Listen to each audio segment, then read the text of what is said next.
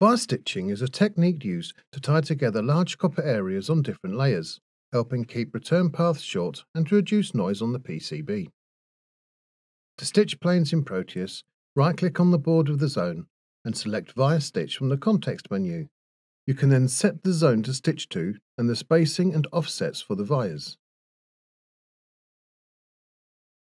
Once placed, you can move and edit wires in the normal way.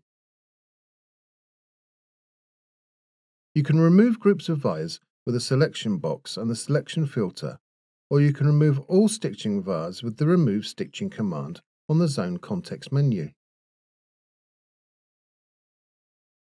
A wire shield or picket fence can be added around the border of the planes in much the same way. This will create a single row of wires around the perimeter of the zones and can help prevent electromagnetic interference with other equipment. The same technique can be used with high-speed routes, such as microstrip and strip line, to help isolate signals on the PCB operating at different frequencies.